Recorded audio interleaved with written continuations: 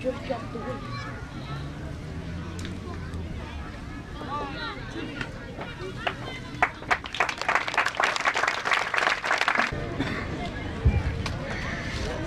you to the Pohnpei Student Association at the College of Micronesia. One more round of applause, please.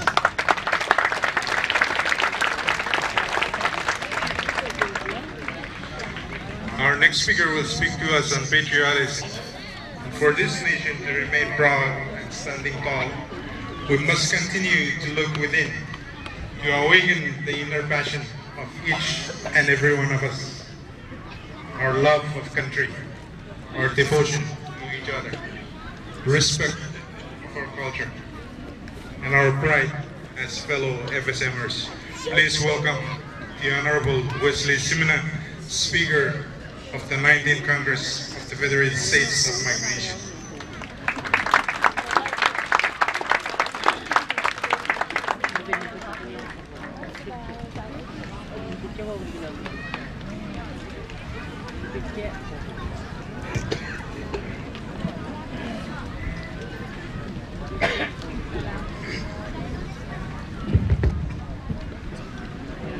Thank you, Mr. Soren.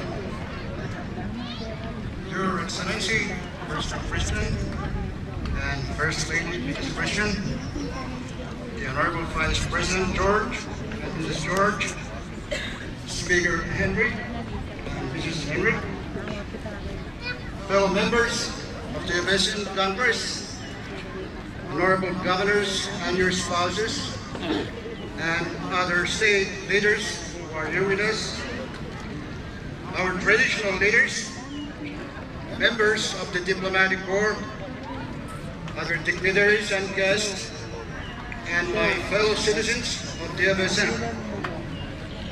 First of all, I would like to congratulate our nation on this occasion of its 30th anniversary of independence. Most, if not all of us, are quite familiar with some of the American founding fathers.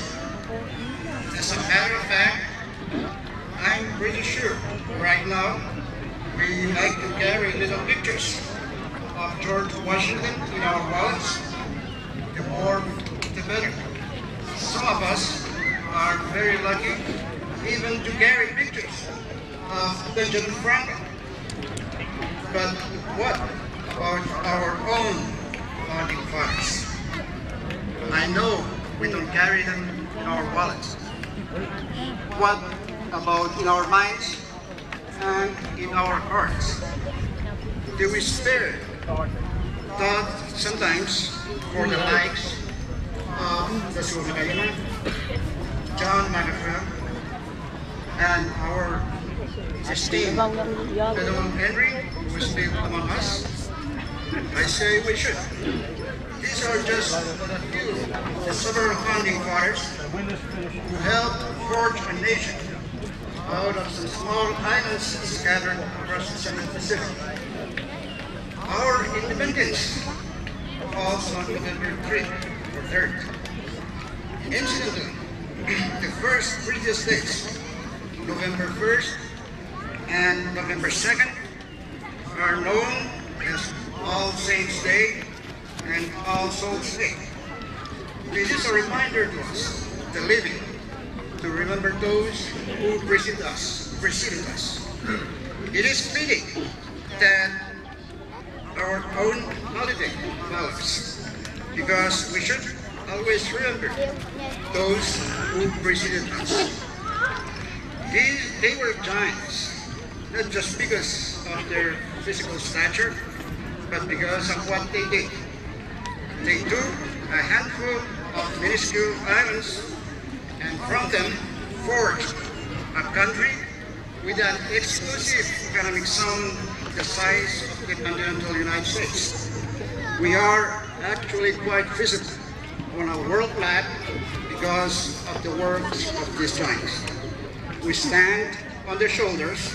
Their works was accomplished 30 years ago today.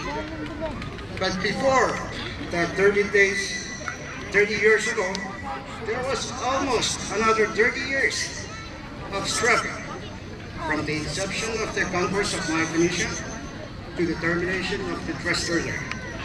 So remember, whatever we face in these past 30 years does not compare with what our founding fathers had to endure. From scorn, dismissiveness, ridicule, even threat, to final recognition that we were serious to build a democratic nation where none ever existed, where colonialism was the way of life. Remember the ultimate challenge they faced, which was not to be afraid, but to be confident in the future.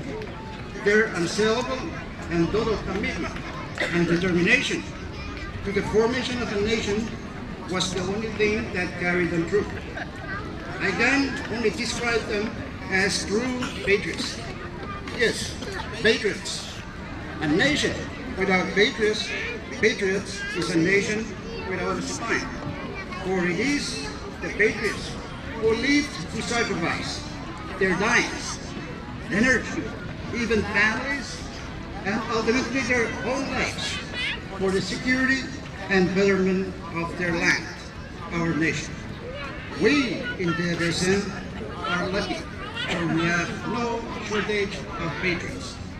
Patriotism to me means more than just the dedication or loyalty to a country in the political or military sense. For us, my clinicians, it means that mad teacher with a small wage who shows up every school day to teach our children how to add and subtract. She is a patriot to me. It means that nurse who dutifully works in the hospital during the graveyard shift to attend to our sick. She is a patriot to me. It means that farmer who every day goes and tends to his thoroughbreds to put food on the table. He is a patriot to me. It means that fisherman who goes out fishing daily amid the high cost of fuel to earn some income for the family. He is a patriot to me. Fellow micronesians, you see, we can be patriots in our own ways, large and small, so long as you are committed and dedicated to doing your part in contributing something to the development of your country. So have faith in what you do, for it does mean something. Reflecting back on the patriotic works of our founding fathers, I have to admit that whatever our generation faces cannot be as bad as what they had to endure then. Plus, our generation now have one advantage, the wonderful legacy that they left us, this country of ours. There are those, very few I hope, who regret the past. They puzzle me and they remind me of the Holy Scriptures. After Moses freed the Hebrews from the Pharaoh, there were those who berated him, accusing him of luring them away from the flesh pots of Egypt. No, like Moses, we should look forward toward the Promised Land. What is the Promised Land? It is our own country, sovereign, united, and indivisible, proud to stand on among the community of nations, with development and opportunities for its citizens. Can that be achieved? I would unequivocally say yes. Whatever the challenge, we should not give up, and we should not turn back to any flesh pot, nor shall we deviate from the founding principle of our country, unity. I'm sure President Christian will explain that some more. I can only add that unity would be much less without more patriotic citizens, be they politicians, teachers, nurses, or businessmen. That is easy to say, some might retort, but who said it was going to be easy? Our founding fathers could not have thought it easy. Moses himself did not find it easy. It took the Israelites 40 years in the desert to reach the promised land. We still have several years to go. Why 40 years in the desert? Because it took a new generation to arise. Moses himself did not enter the promised land, but his successor, Joshua, did. Maybe among those who are listening to me today is our own Joshua, who in time will lead us where we need to go. Our nation is a stable. It is a good one. It can be better. It can be great. But what it will take is for us to come together in our own patriotic ways and confidently stride forward as a nation, a unified nation of 4 states. And that day will come when those trumpets will sound and the walls, whatever they might be to each one of us, will fall, and we will make it to where our founding fathers intended us to go. For our country, as faith we knew, wherever you may be. So please, love your country. Again, congratulations, my country, Federated States of Micronesia. God bless you all. Thank you very much.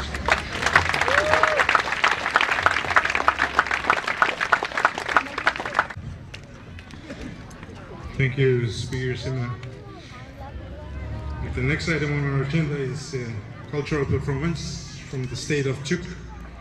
May I call upon the Chuk Student Association at the College of Micronesia, FSM, to please come forward.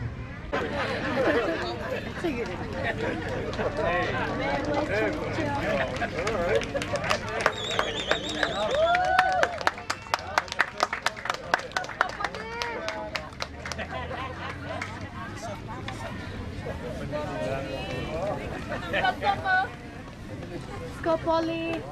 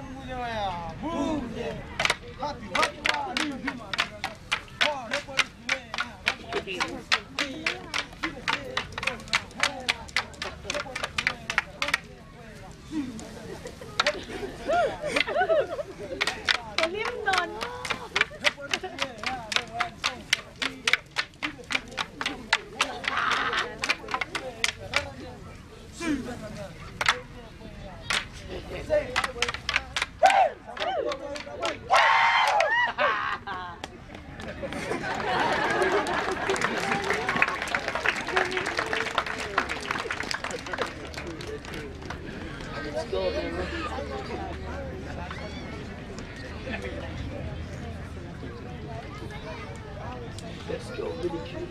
chip.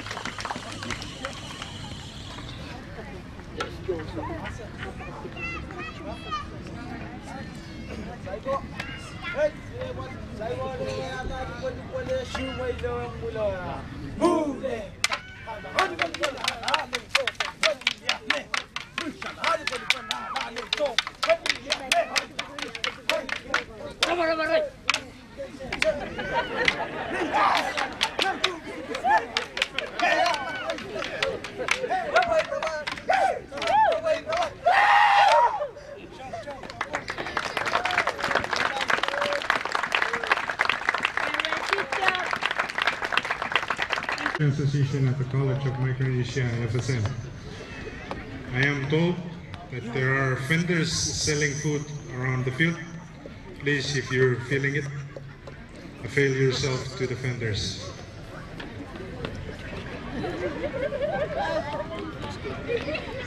Our final speaker for today will speak to us on unity.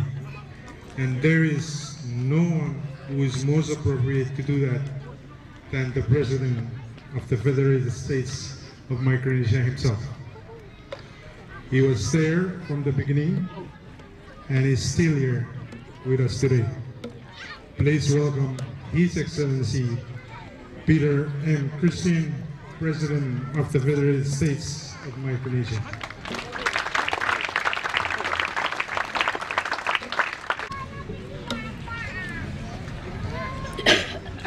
Rituals sakaratan kaipin tang kupuran karekso Pohnpei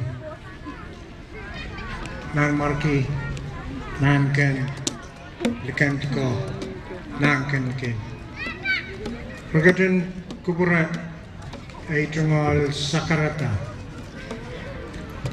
ang patron Y porque mangarangar ang tron katpan na patapanawa bawa patron wan ki Vice President National Warak Speaker Henry and Speaker Simina, your spouses, Elwanaki Kapanat Peterson, Omitrangal Warak, Kapana Elimo, and your wife, Kapana and Wayne Yap, Tony, Kanangayang, Kapna and Wayne Kusai, Governor Jackson, and your wife. Ladies and gentlemen,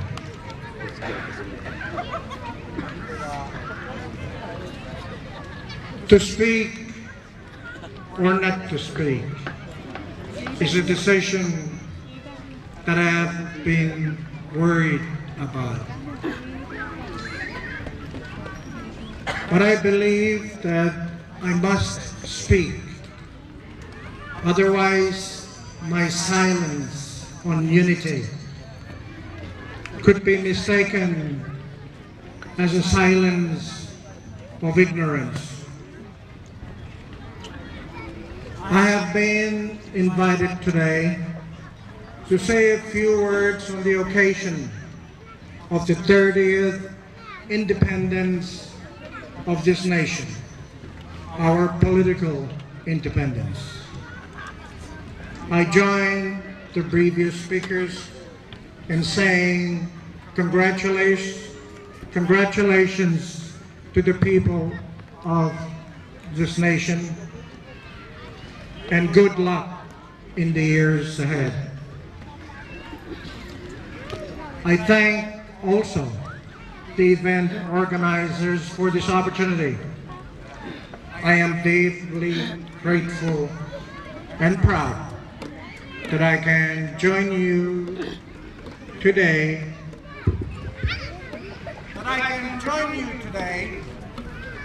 At this occasion. I wish at this time To say a few words on the issue of unity.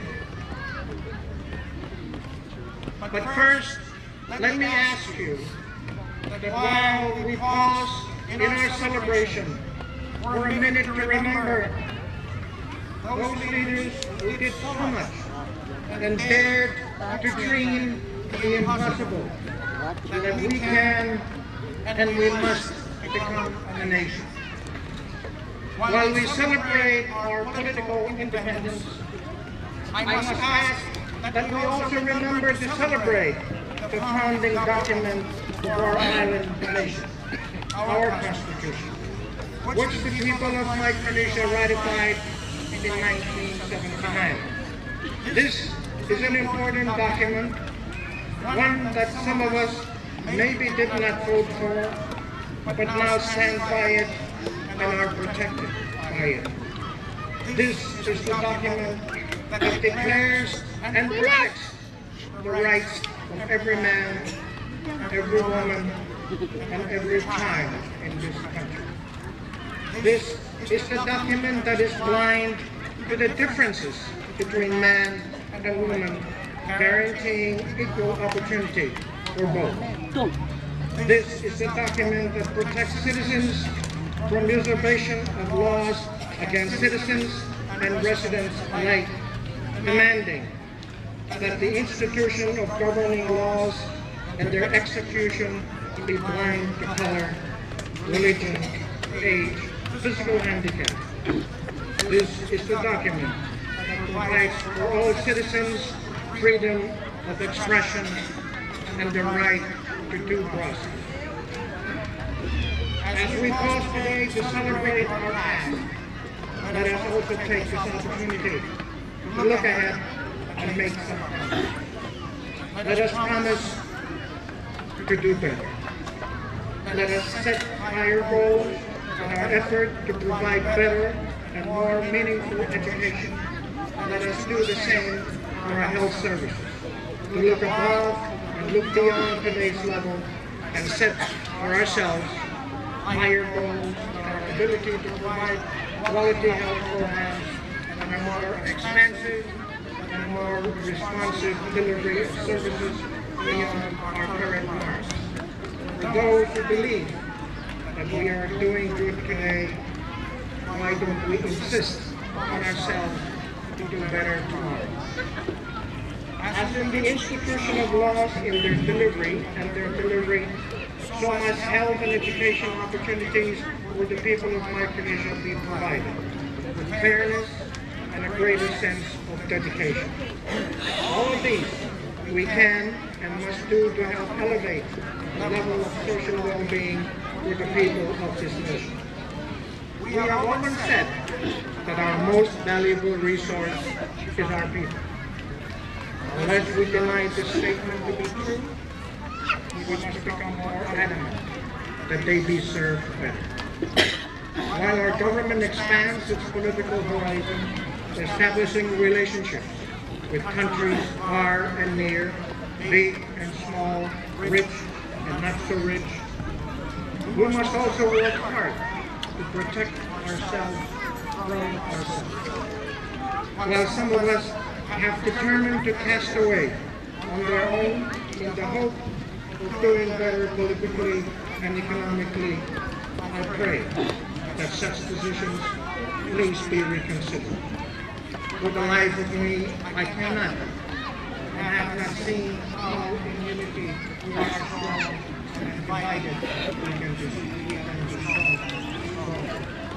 I have traveled throughout our federation, visiting the largest communities and the smallest islands. I talk mostly about two things: unity and the care of our heritage. Many have said that these are shallow thoughts, but I cannot find any two things that completely support our people and their island nation. Ladies and gentlemen, fellow citizens, yes, some people have said that I am obsessed with the issue of unity on our nation. Yes, it is indeed, I am obsessed. But someone says, life is nothing without our obsession.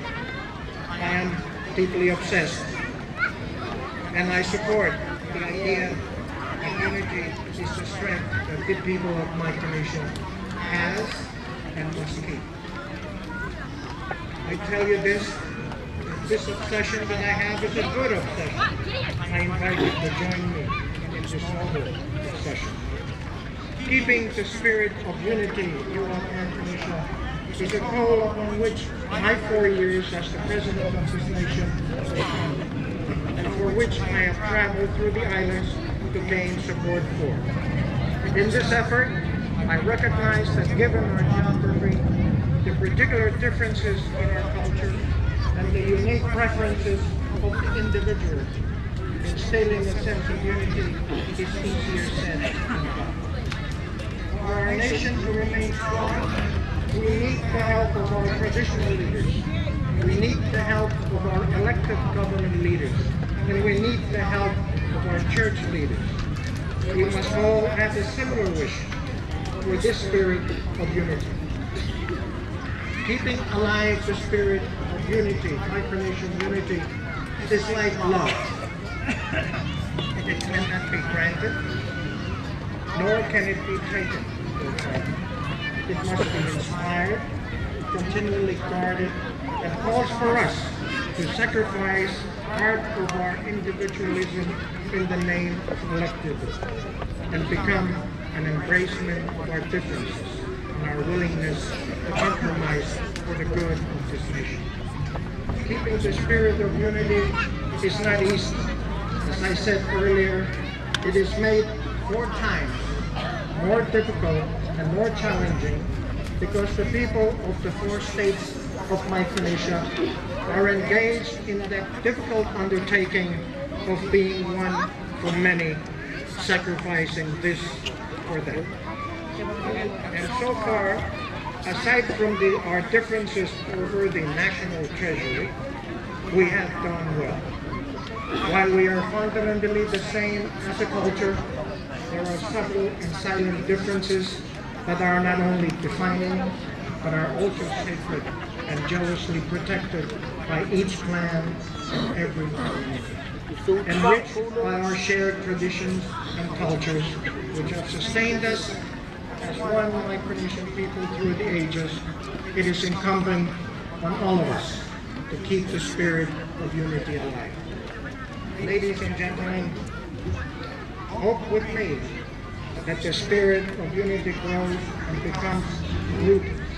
As in the canoe, its parts bound together tightly by flexible cords, sustain strong winds and waves, so must be our togetherness be bound by our sense of belonging and need for collectiveness. We have more in common than we are diverse. Yet it is in our diversities that lie our fiber of strength. Our culture values are born only of the sharing and the changing of time. Before I conclude, I would also pause here to say thank you. Ito sa karataan kabing kalangan ng Corusya, ng Iwan, ng Pohnpei. Nakat panarangot, matapanawasaksat, utayalan niya, kawawi takaranki, son parsilisak and memorial Wayne FSM.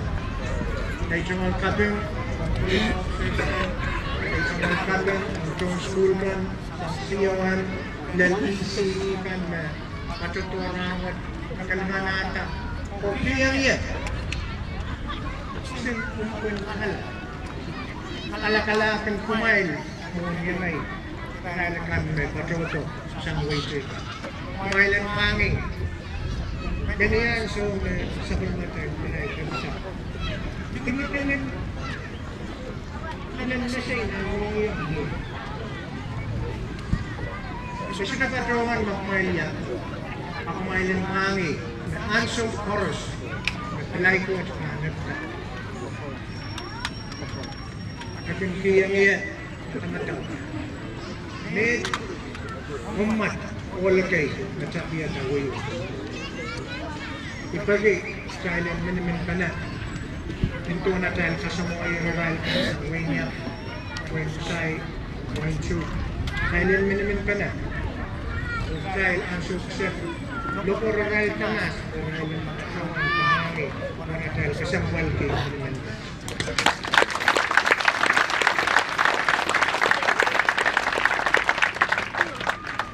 And to end, ladies and gentlemen, I have a small request, and that is that we dream together the same dream and aspire as one, if not for ourselves, then for those people, our people, whose canoes have yet to be seen on the horizon of life.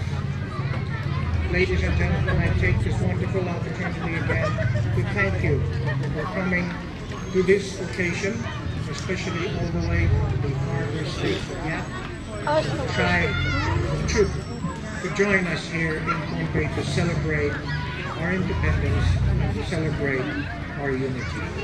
God bless you all. The next item on our agenda is a cultural performance from the state of Yap.